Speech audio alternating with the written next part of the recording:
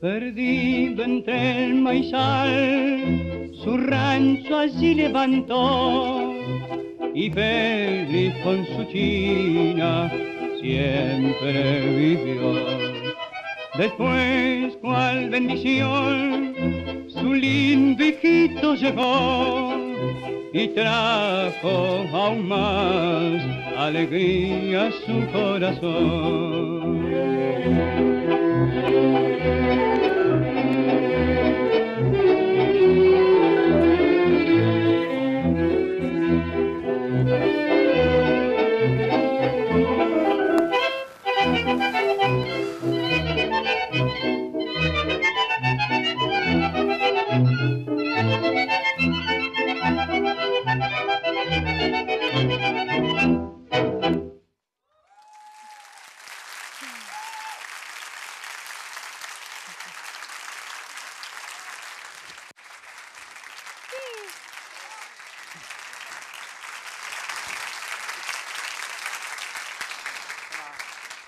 Siempre.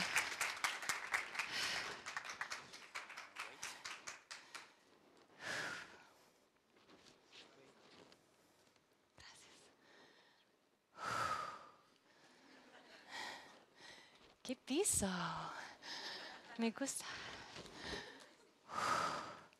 Respiren conmigo, por favor. Quiero conectarme con ustedes sin palabras, como el tango, por un momento. No me gusta mucho este mar de separación aquí.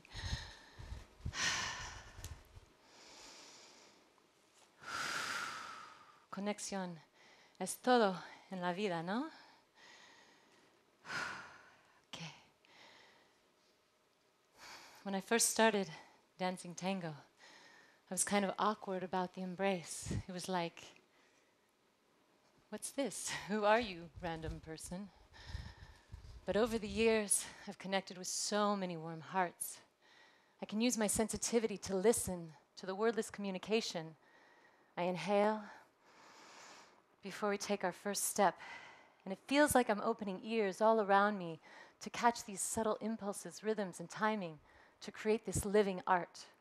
No two dances are the same. We're improvising, becoming kinetic sculpture. We lean towards each other for stability and to get better points of contact to transmit this electric frequency. And even when we're still dancing.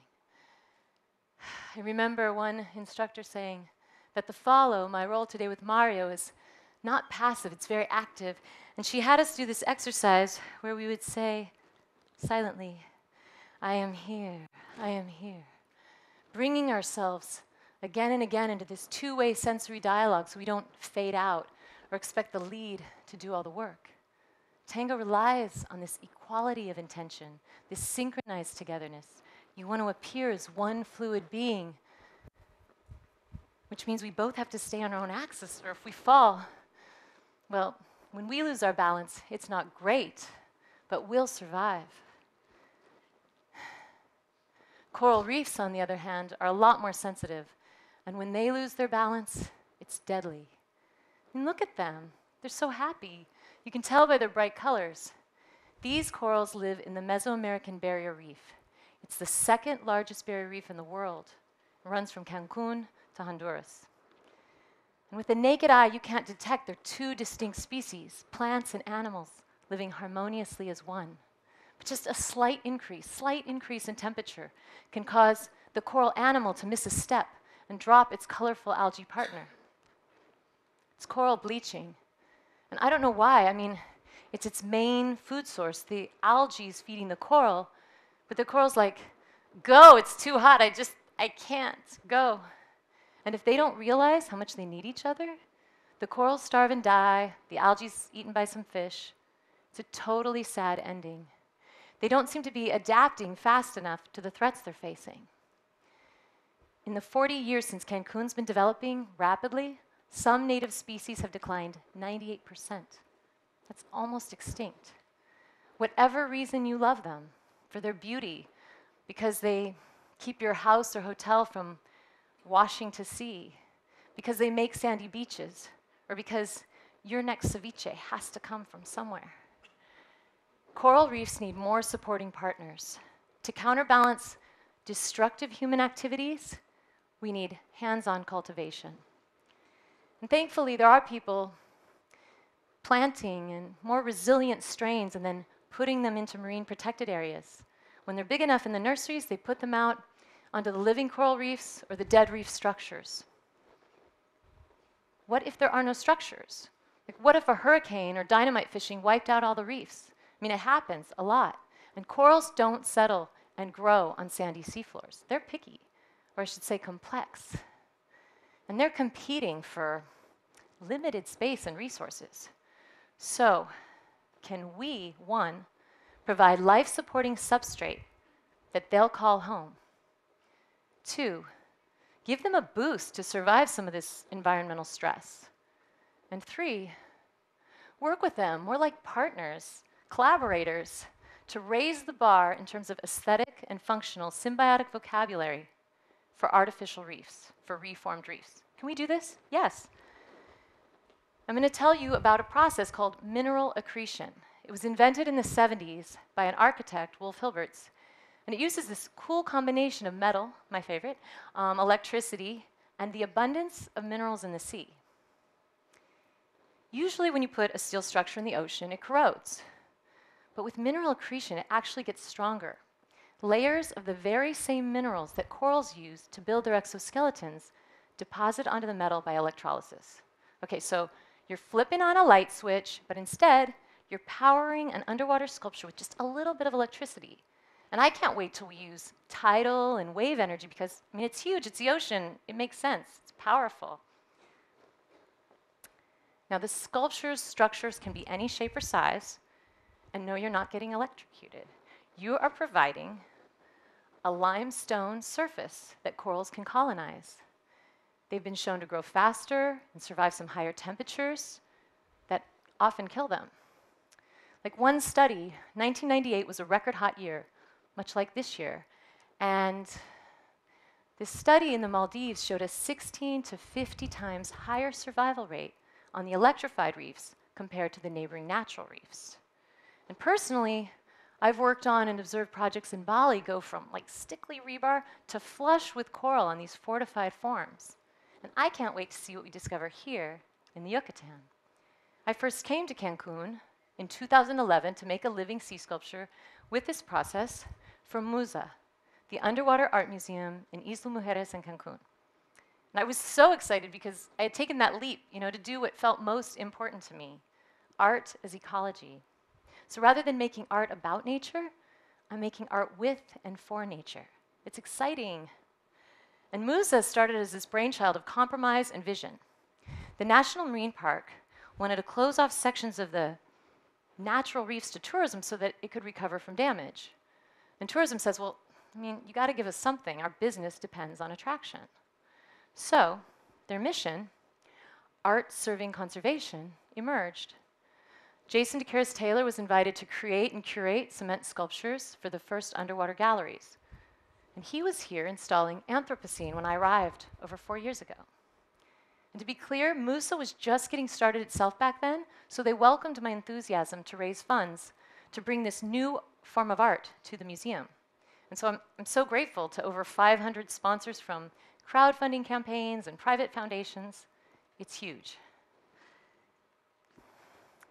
While designing, I learned that corals and humans share similar innate immunity genes, which means that they're super distant relatives we never invite to our parties. I mean, you really should invite them to your party.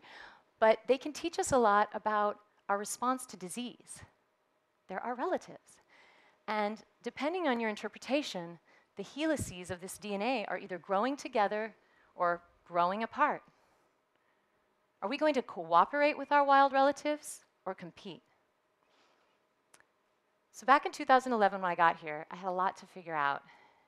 And after some weeks in the beating sun trying to make a precise sculpture on rocky dirt, we needed a metal shop. I had seen Todo Inoxidable, a stainless steel factory, shortly after I arrived, and I'd called once, and we were disconnected, so I just let it go because I was getting the team together and the tools, figuring out what was and wasn't working. But as the rain started dumping down, I called again, and Guillermo kindly offered to show me a building. Nice. It was abandoned. No electricity, pools of water on the floor. Guillermo, I need to get this done in 10 days. I don't know if I was like that, but And Todo Inoxidable was a dream. Roof, walls, floor. I appreciated every single minute of those 10, 12-hour days. And my crew was following my lead. We had this great rhythm going. I could be welding here, someone's torch cutting there. We were flowing until we weren't. One day, I went to pick them up, and they're seated around the table. I was on trial. Colleen, we don't think you can get this done in time for a deployment tomorrow. I doubt he sounded like that, but we don't think you can get this done in time for deployment tomorrow.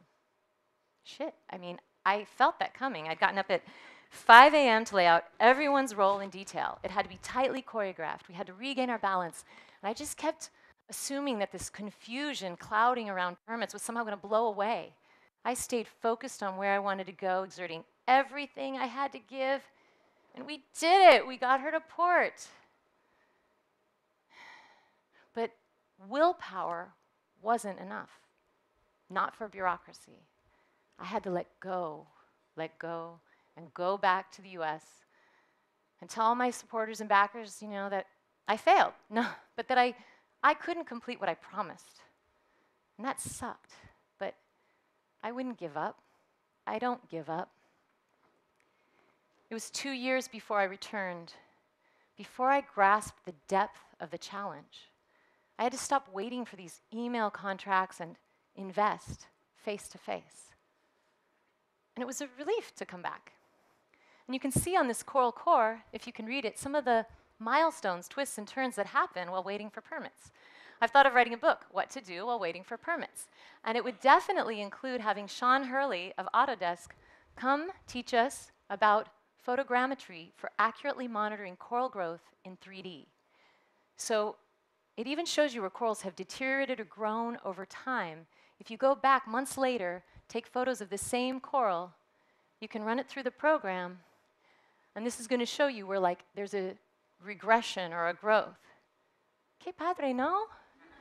I love it. And another milestone, very serious. Oops.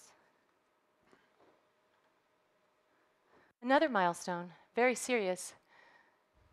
In 2013, the sculpture was named Zoe, which means life, as a memorial to Zoe Anderson.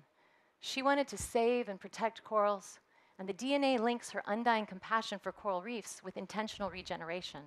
And there'll be this live stream webcam, so wherever you are in the world, you can observe, interact, and use the video for artistic visualizations. I like to bring the oceans and corals to people through interactive, immersive exhibits on land, so you can participate in solutions and appreciation, even if you never visit. Even if you never swim. In a meeting last year, corals had just spawned, I like that, And mid-meeting, we have to turn our attention away from my permits to a controversial situation in Musa. Another artist had gone into the park without permits. Another artist had gone into the park without permits and crocheted over Jason's time bombs to make a statement about coral degradation and a call for environmental protection. Do you see the irony? Because that's what grabbed me. Two artists with very different approaches to ocean activism. Here I have been waiting over 4 years for permits to work with the authorities to help corals. And this just made me question what it means to be an artist. Was I being an artist? I mean, one friend once said to me, "Colleen, get your sculpture in the water. What are you waiting for?" Timing. Good timing. Zoe's going to be anchored to the seafloor. It requires the cooperation of a lot of people that don't usually work together, that aren't comfortable embracing each other yet. Some people call things false starts, but that's if you're racing to a finish line. And obviously, that doesn't apply to growth or bureaucracy. I've learned I couldn't force bureaucracy. We have to keep building the current, connecting with people who want a healthy ocean-human interface. For future breakwaters and habitats, I imagine making abstract forms from complex geometries like how corals grow, and seascapes inspired by sound waves of music, fractals, algorithms, architecture, and activities and materials I see here down by the water every day. These will lead to reefs reformed if we move in unison with our magnificent ancestors who wordlessly breathe with us and support our every living moment. With Tango, when the floor's crowded, we have to come up with moves to dance in one place, and while waiting for permits, I've had to keep dancing. I've been pivoting for unexpected contracts and impact surveys, leading, then following. We just got permits from the government, and thank you. I've been here most of the year aligning with my partners, so we're ready to move, to install. Go with your partners on land and in sea. Don't muscle them around. Invite them to take the next step and go.